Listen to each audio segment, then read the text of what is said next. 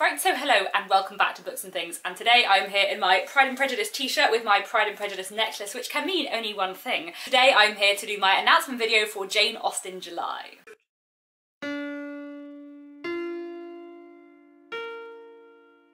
So Jane Austen July is a month-long readathon celebrating the author Jane Austen.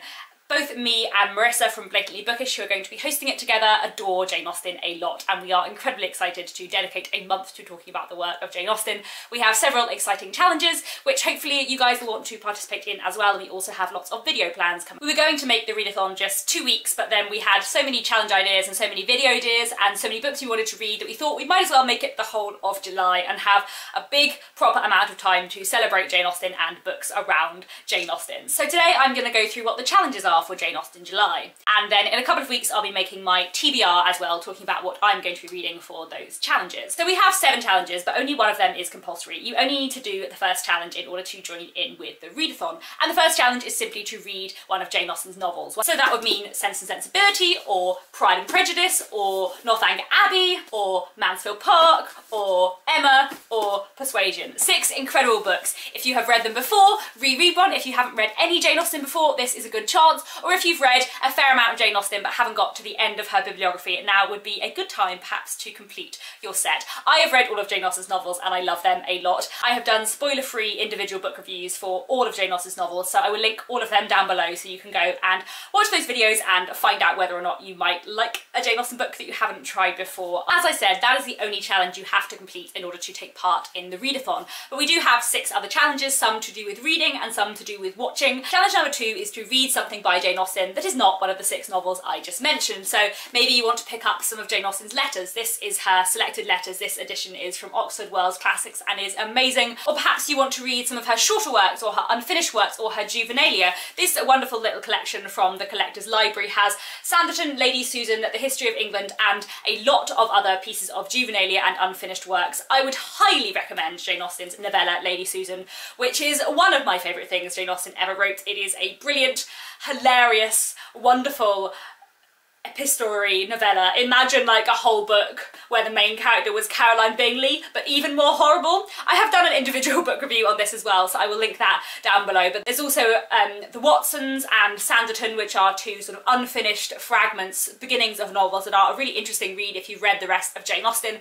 And there's also things like her little tiny The History of England, which she wrote as a teenager, which is really lovely, and plenty more of her juvenilia as well. This little penguin black classic called The Beautiful Cassandra has several different of Jane Austen's sort of juvenilia short stories, which are very, very funny. One of the things I quite like about her juvenilia is that it's not kind of held to the same rules of what could and couldn't be published, so the characters in it do things that you wouldn't expect Jane Austen characters to do. Lots of poisonings and murders and suicides and theft, and yeah, pretty dark but also kind of absolutely hilarious. Challenge number 3 is to read a non-fiction book about Jane Austen. So this could be a biography or a work of literary criticism, or it could be a sort of historical account of the time in which Jane Austen was living. If you want to read a biography of Jane Austen, one that I would recommend is Claire Tomalin's Jane Austen, A Life, which is really, really good, and the main biography I've got a lot of my information on Jane Austen from. I don't always agree with Claire Tomalin's literary criticism of Jane Austen, but in general her biography is really, really good and really, really interesting. And then if in terms of literary criticism, here is Jane Austen, The Secret Radical. I have done a full review on this. I didn't love it, but I think it was a really interesting book and quite interesting in terms of looking at different ways of approaching Jane Austen. When I made that individual review and said that I disagreed with a lot of what was said in Jane Austen, The Secret Radical, a few people commenting down below suggested to me a book called Jane Austen, The War of Ideas, and also suggested this to me, which is What Matters in Jane Austen by John Mother. In a more sort of historical vein, I have these 2 sat on my shelves, neither of which I have read. This is Eavesdroppings on Jane Austen's England, which my mum has lent to me, and I'm really looking forward to reading how our ancestors lived 2 centuries ago. I think this is going to be more about the kind of history of Jane Austen's time, more rather than Jane Austen herself, but that is something I'm always up for reading about. And then this is What Jane Austen Ate and Charles Dickens Knew.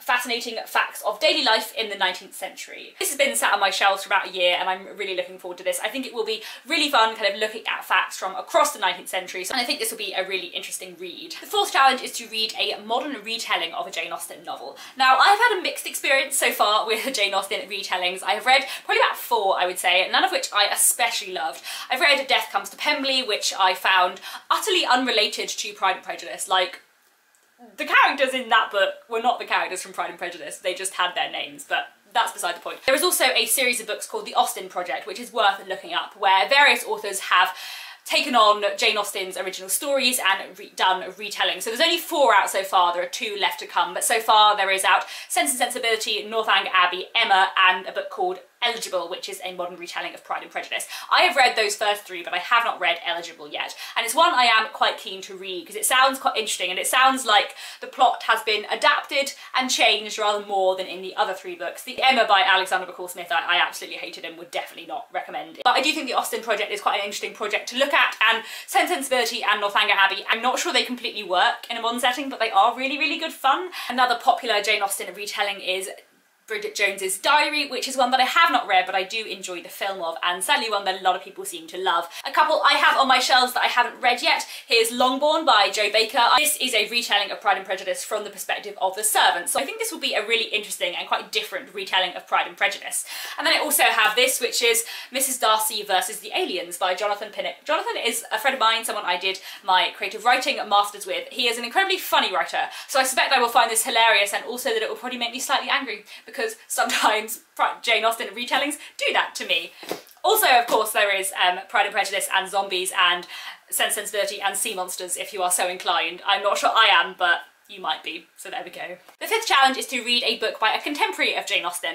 A lot of people, me included, read Jane Austen and read like very, very little else from her time period. I have read so much Victorian literature, but everything kind of pre-1837 I have very little experience of. It's mostly just Jane Austen and then like maybe 5 other novels. So I'm definitely keen to kind of expand my knowledge of literature in the time of Jane Austen. So when I say a novel by a contemporary of Jane Austen's, Jane Austen lived 1775 to 1817, so any book published sort of within that time period, and I would probably say like give or take 10 years either side, I would count for this challenge. For example, Frankenstein by Mary Shelley, one of the few books from Jane Austen's time that I have read, was written in 1818, which is a year after Jane Austen's death, but you can still include that in this challenge. That is definitely a book I would recommend. I'm also interested at some point in reading something by Maria Edgeworth or Frances Burney, both of which we know were huge influences on Jane Austen. Or perhaps you might want to read something by the historical fiction writer Walter Scott, a contemporary of Jane Austen's, or the Gothic novelist Anne Radcliffe, who's mentioned again and again in Northanger Abbey.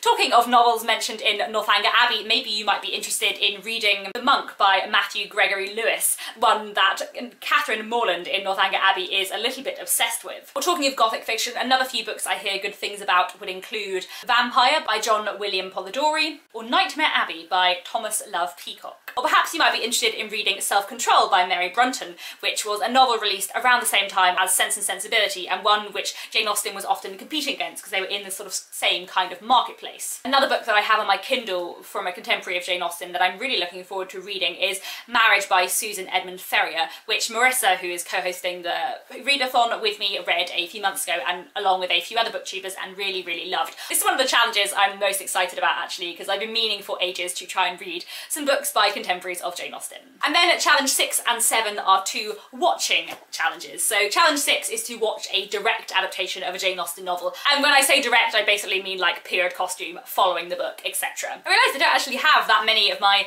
Jane Austen DVDs with me in my flat. The majority of them still live at my parents'. There are a lot of Jane Austen adaptations that I could recommend. I have seen quite a lot of them. In fact, I have seen every single Jane Austen screen adaptation from the last 25 years, excepting one. The one is this, the Gwyneth Paltrow Emma, which I've never seen, so this will be one I'm sure I'll be watching in July. But I have seen a lot of the rest, and I have a lot of ones that I adore. I'm definitely going to be doing a video on my favourite Jane Austen screen adaptations in the month of July. The Emma adaptation from 2009 is wonderful. I also adore this Sense and Sensibility from 2008. I love The Persuasion from 1995, and the Northanger Abbey from 2007 is wonderful. All of these will be linked down below. Then the 7th challenge is to watch a modern screen adaptation of a Jane Austen book, so a modern screen retelling. So for example, you might want to watch the amazing Clueless, which is one of my favourite films, a brilliant adaptation of Emma that does it so well. I also hear good things about From Prada to Nada, which I believe is a modern adaptation of Sense and Sensibility, which I know Carolyn from Carolyn's Reading Rambles really raves about. Or you might want to watch the film of Bridget Jones's Diary. That, I know it's an adaptation of a book that's an adaptation of a Jane Austen novel, but that counts as an adaptation of Pride and Prejudice. Or there are also some amazing web series that are adaptations of Jane Austen novels. For example, the Lizzie Bennet Diaries and Emma Approved are both incredible series that I really love, and there are a few that I haven't watched which I hear good things about. One is From Mansfield with Love, it's supposed to be good, which is a Mansfield Park retelling. I think there's one called maybe the Kate Morland Chronicles, which is a Northanger Abbey retelling, and I think there are a couple of Sense and Sensibility adaptations out there, including Marianne and Eleanor Take Barton. So there we have it, those are the challenges that we have for the readathon. Before I go, I quickly want to mention a few of the video ideas I have that I want to make during the readathon. I have quite a few different ideas, but I'm also very welcome to other ideas, so if you have any suggestions or any videos you'd like me to make on Jane Austen, I would really appreciate that. Please do suggest them down in the comments. I'm definitely going to be making a video, as I said, on my favourite Jane Austen screen adaptations, and I'm probably also going to be doing a video on my kind of least to most favourite Jane Austen books. I know I've done this in a Jane Austen week before, but that was like 2.5 years ago and quite a while ago, so I feel like I might as well do another video talking about that. I might do a video as well on my favourite Jane Austen characters, and perhaps one on my kind of history of reading Jane Austen and over the last kind of like 11 years since I discovered her as an author. I think I'm also going to make a video on kind of where to go from Jane Austen, because I know quite a lot of people who love Jane Austen and read very few other classics, so I think it would be quite interesting to talk about what other classics you might like if you liked Jane Austen. I think those are all the videos I have kind of in my head for now, but if you have any other suggestions, please do leave them down in the comments below. I would definitely like some more ideas of anything you'd like to hear about Jane Austen. So I think that's all I have to say for today. I really hope that some of you will be interested in joining in with Jane Austen July. Me and Marissa are really looking forward to it, and we've been talking about it for months and months. We're both incredibly excited to be talking about Jane Austen and reading more Jane Austen and books around Jane Austen, and I think it's going to be really good fun. So yes, please let me know down in the comments what you think, if you're going to be taking part, what books you might be reading, if you have any video suggestions and so on, and I'll be back very soon with another bookish video.